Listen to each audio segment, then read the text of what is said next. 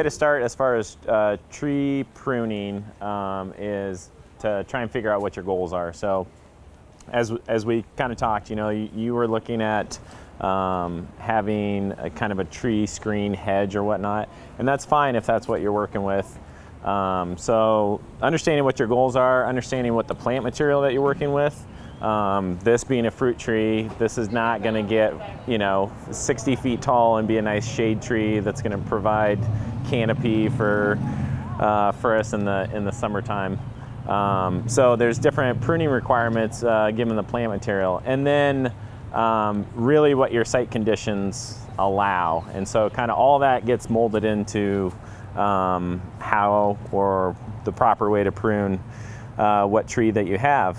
So my first recommendation is that if you have to get off the ground to prune a tree, I recommend contacting a professional arborist, a certified arborist through the International Society of Arboriculture.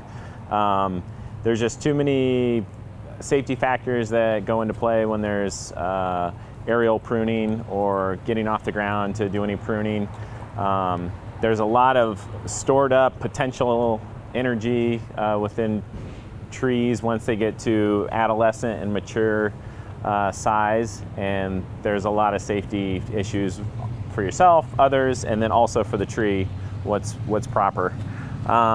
So that being said, we're going to focus on kind of smaller trees today and what to do essentially after they've just been planted or even before planting. So this will be focusing on small trees.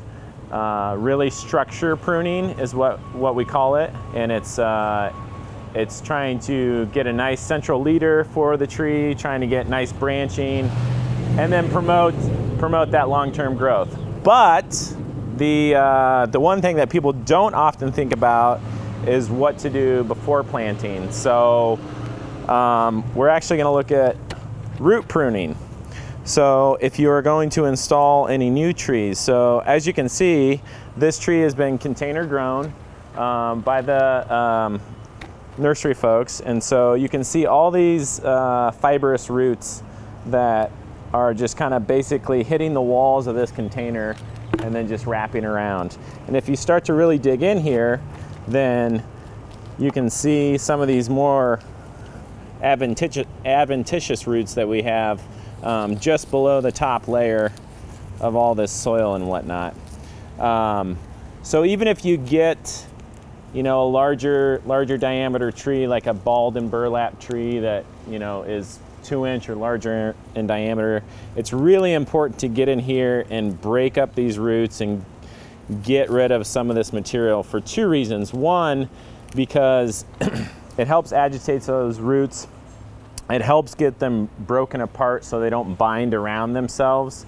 Oftentimes I've seen this before in the field where people will plant a tree right out of its container or not go through this process, and it'll grow fine for 20 years and then all of a sudden it'll just die for whatever reason, and you pull it out and you see that the roots are all just bound up. And so essentially what happens is the tree chokes itself out.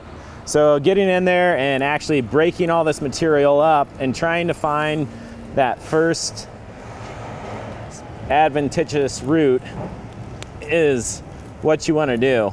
And usually what I do, I come in with my skill saw and I will just cut squares off of it and cut a square off the bottom, and then take my handheld garden rake and just rake out the roots. I mean, I pretty much get aggressive with getting the roots broken up. So if you garden or if you have houseplants, it's kind of the same principle. You want to get in there and break those roots up before you put that plant material in the pots or in the ground. So really what you're looking for is that first major root system coming off.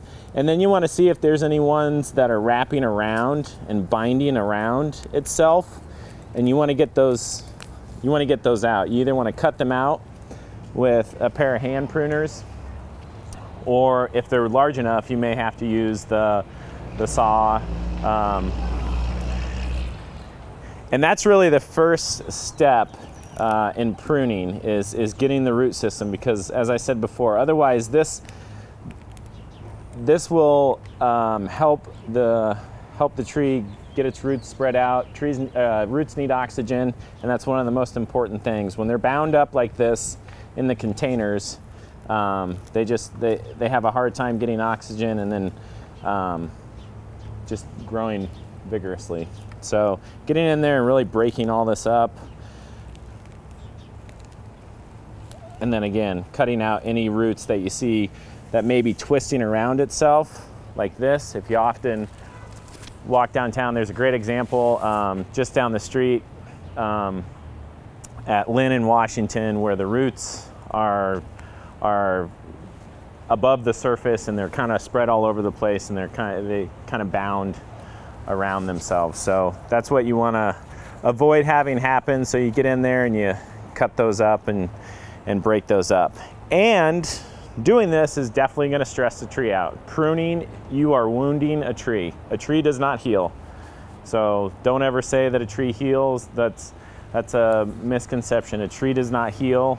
It has the capability of walling off or compartmentalizing decay. So whenever you prune a tree, you are introducing oxygen into the inner cell walls of the tree. And so that oxygen mixing with the cell walls, that produces decay. And that decay will spread into the tree. That's why we have cavities or wounds in larger mature trees.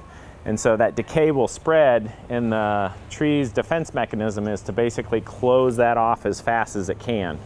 So a tree can never heal itself. It can only wall off decay. And this principle was developed by Dr. Alex Shigo back in the 70s, and it's called compartmentalization of decay in tree, or CODIT. So that's why proper pruning is essential, because the tree has the ability to do that naturally, and we don't want to inhibit that by improper pruning. So as you can see here on this little apple tree, we have a number of branches that have been pruned off, and so the tree is already starting to put on wound wood, or start that compartmentalization process, and so it's starting to and trying to close over those wounds. And so it's really important, and I'll show you on some of the larger trees because it's easier to see, but it's really important to make proper pruning cuts so the tree can grow over that, and then also so it doesn't leave that wound open. So if you can see kind of those areas right here, so that kind of reddish material right there, that's the wound wood, the tree closing over.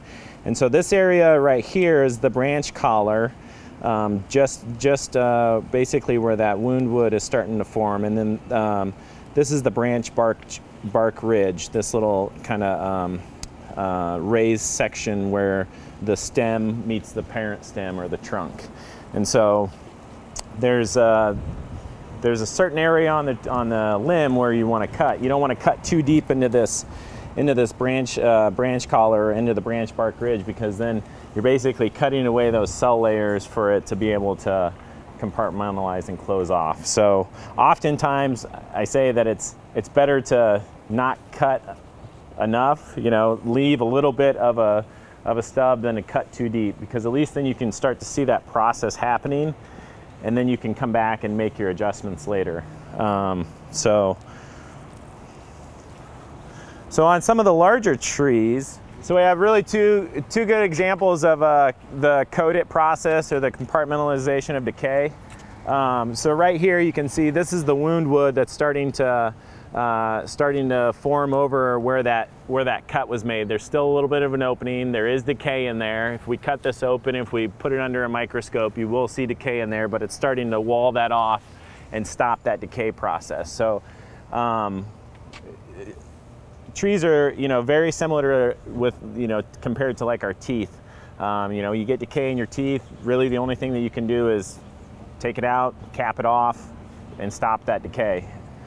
Trees are the same way. So you can see right here, this is pretty much fully closed over and formed over. So the tree has compartmentalized that, it's closed it off, And so it's doing a good job of that. So if you come in here, this is the branch bark ridge. This is where the lateral stem meets the parent stem or the trunk. And then this little line right here where you can kind of see that it's smooth, and then there's a little bit of a bulge just right here on this line. That's the branch collar. And that's essentially where you want to make your cut, where you want to make your first cut and where you want to take off that branch. You go too far, like I said, that'll get into the cell layers that help with the walling off. So let's cut a little branch. Basically find that, even on this small branch, find that branch collar, find that branch bark ridge, and just come back from that branch bark ridge towards the limb side just a little bit and make our cut. So we still have just a little bit of material here. We can see the branch bark ridge much more pronounced now. And so that should start to close over and wall off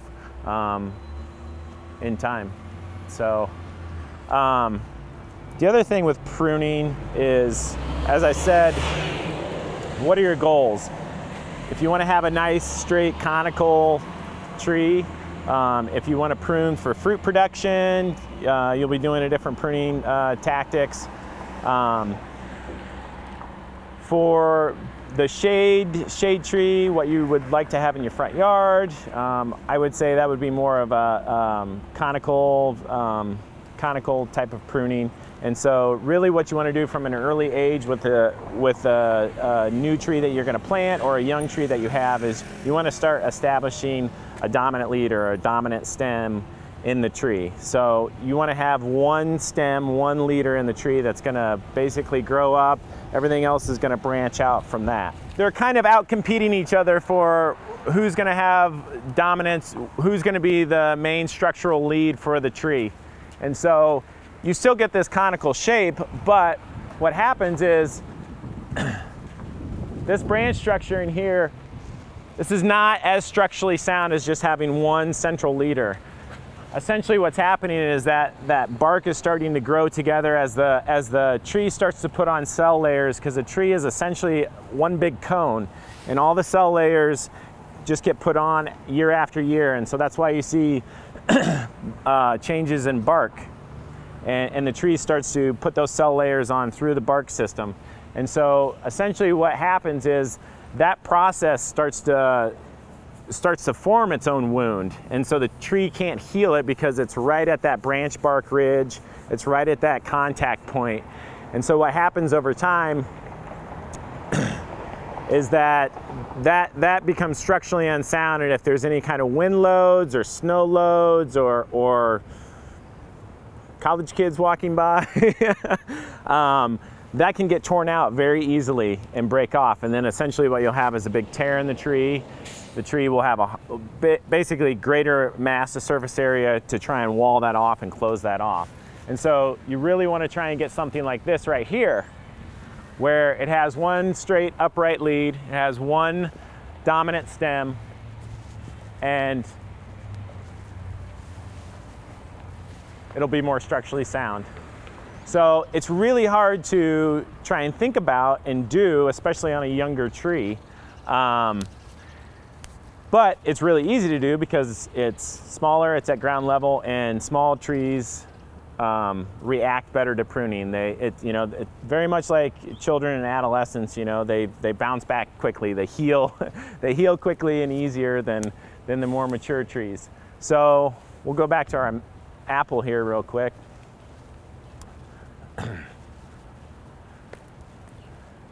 So as you can see here, what we have going on is we have these two stems, these two leaders that are essentially the same height. They're trying to compete. They wanna be at the same level. And so we need to choose one of these to get rid of so the tree will be more structurally sound. So looking at this, which one do you think looks better to keep, and which one do you think looks better to take away, as far as if you were gonna want to have one that's right in the middle, right centrally upright, and better to have? Probably the taller one. It's a little tricky. It's a little art, little science, little luck, little guess too. So you're saying the one on the left-hand side, or? I think so, but it yeah. has a scar in it anyway. So that's a good point. That's a good point. Use that one because it has a scar? That's a good point. So we already have some wounding occurring here because someone, probably in the nursery when it was growing, already took one of the leads out for whatever reason, and so we do have some wound wood right there that's starting to form. So yes, I would agree. I would say, you know, taking this one out may be the better option because now we have a new point that has potentially a better area to close over. But at this point, it's kind of a guessing game. Like I said, a little bit of art, a little bit of science, a little bit of luck. So don't be afraid with these smaller trees. Don't be afraid to get in there and, you know, really change the shape of them. The rule of thumb for pruning trees is really, it's kind of been in the industry standard. It's been 1/3 of the canopy, so the overall mass canopy of the tree. They say you shouldn't take more than that at one time because it may overstress the tree. I can tell you that the pruning standards, some of the research that's coming out of Florida with Dr. Ed Gilman and some of the hurricane research that he's been doing with respect to trees, is that you can actually start to take more than that, and it's almost becoming recommended. And so really with this tree, we would look at probably taking out this one, trying to slow this guy down, because once I took out this one, he's going to get more energy to him. He's going to start to want to be the next dominant.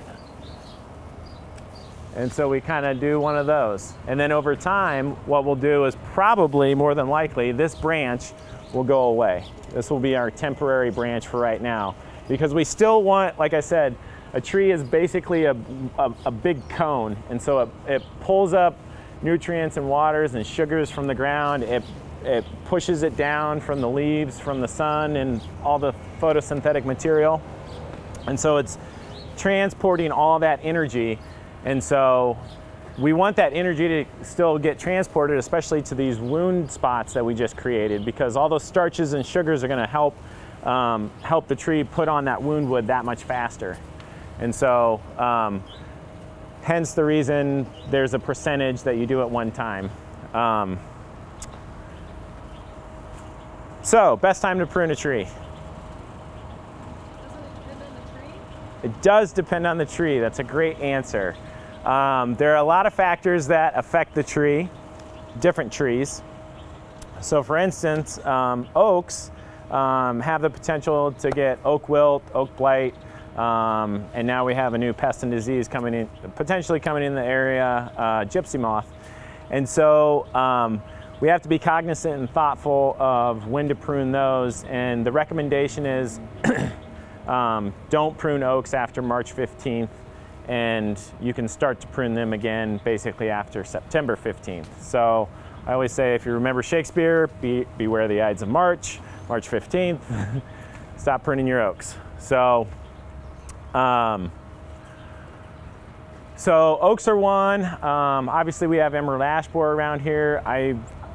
Again, I wouldn't recommend pruning those anytime outside of the winter months. But as far as any other tree goes, really the best time is right before the buds break on the tree. So just a little bit earlier than where we are now in the season, but just before the buds break. Probably date-wise, I'd say March into early April is really the best time, because that's when the tree is pushing the most sugars, pushing the most moisture, pushing the most nutrients, and so those cell layers can start to form and start to close up that wound that much faster. Another one that you really want to be careful of pruning outside of the winter time are crab apples and apples. They can get fire blight. It's a bacterial disease, But if you don't have any of that showing up in your yard, then you should be okay. But recommendation is to only prune those in the winter months as well. So, any questions thus far? You just said that there's a different way to prune trees depending if they're for shade or like for fruit. Like, how would you prune a fruit tree? Well, typically fruit trees, you're going for production. So you don't necessarily want to have that conical shape or that height. You're not looking for height, essentially. You're not looking for that shade. So really, fruit trees are pretty forgiving as far as pruning. And they compartmentalize really quickly, so they close off that wound really quickly. So really what you would like to do is, again, what are your goals? Do you want to keep it low enough, small enough that you don't have to climb a ladder every time you want to pick an apple? Exactly. So essentially, same principle as before, but now you're looking at the buds.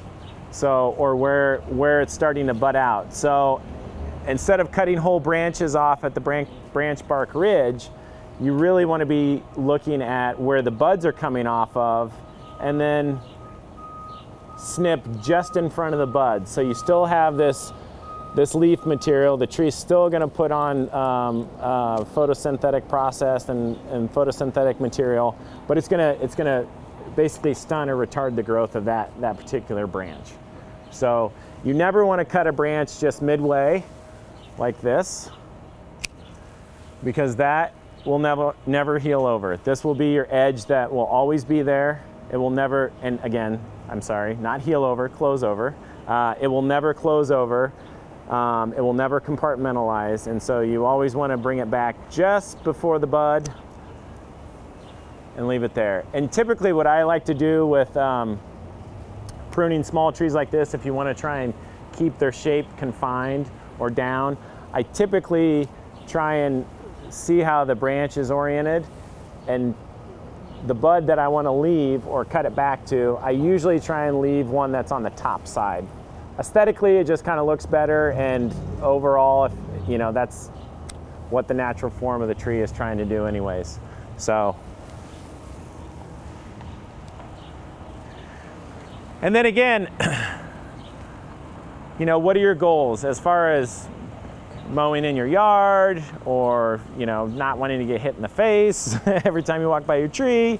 Raising the branches is a good idea as well.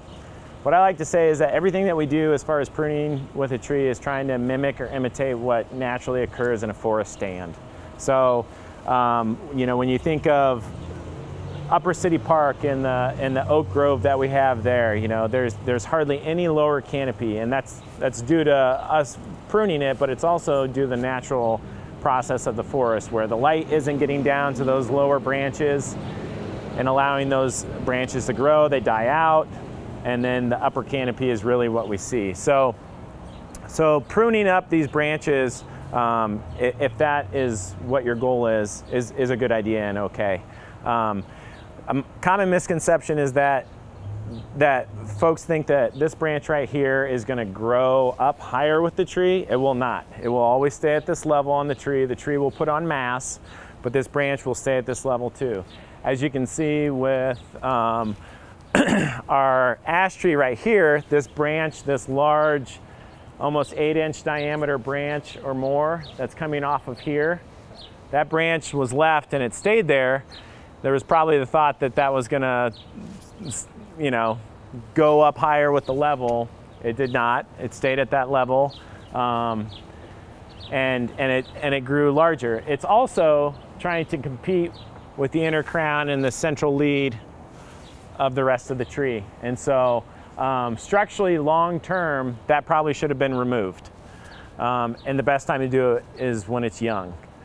So the best thing that you can do for your tree is prune it when it's young. Planting a tree and walking away from it is about the worst thing you can do. So it always takes constant care and maintenance, just like children, training it and teaching it what what to do and how to be the best tree that it can be. Any other questions?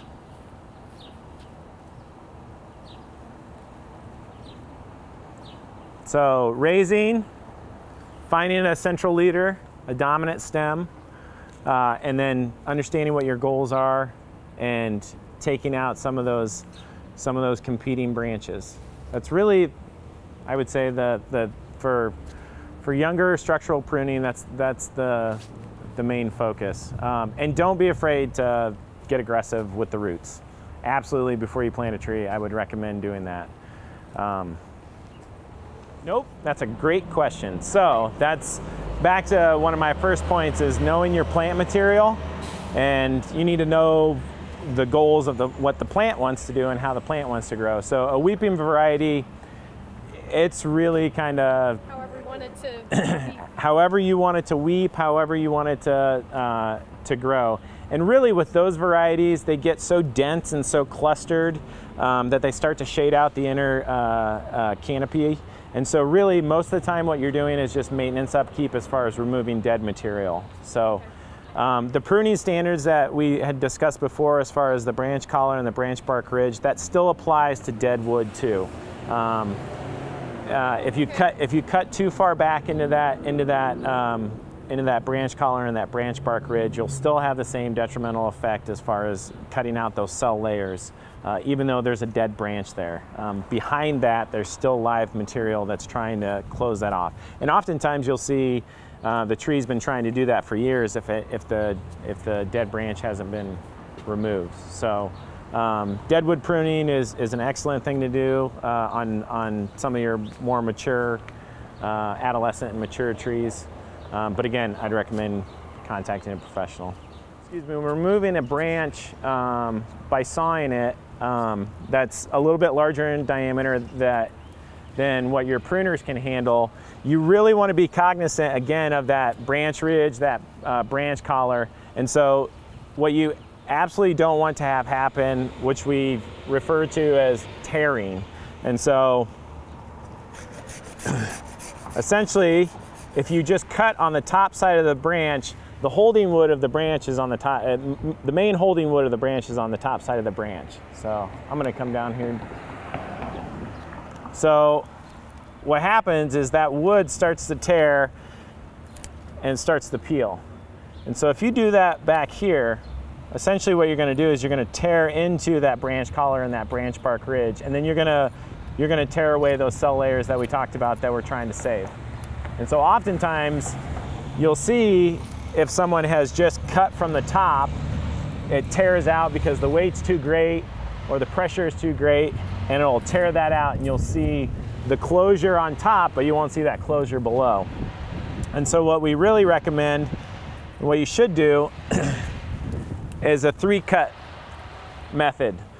So you start by cutting in on the bottom, and then cut on the top, just back from it. And so what you'll see happen is that by the weight of the branch, it'll start to close down onto this cut. And these 2 points on either side of your cut, that's your holding wood, that's your kerf. That's, if you're felling a tree, this is the area that you want to have intact, otherwise bad things can happen. It can move a different way than what you expected. So you really want to do that first cut, come back behind it, cut a little bit more, and what'll happen is that'll break off. And so you can see where these fibers or these cell layers have started to pull away. And so by doing the 3-cut method, you don't get that tear. It breaks off right there, so it doesn't have the chance to tear down and disrupt those cell layers that you're trying to protect.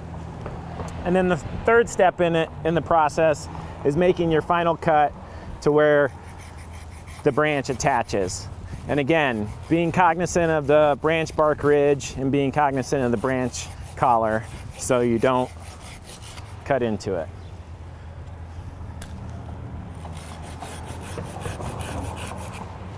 And this is a good example where having 3 different branches come out of one branch union is not ideal. It's not something that you want. That's the other thing that I would stress too, is whenever you're referring to a tree or referring to the parts of a tree, don't ever use the word crotch. It's just, it sounds derogatory anyways, and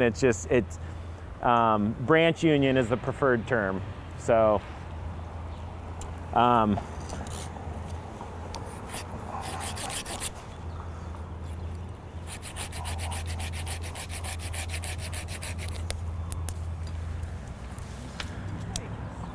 then we'll take this whole thing back all the way, pretty much back to here.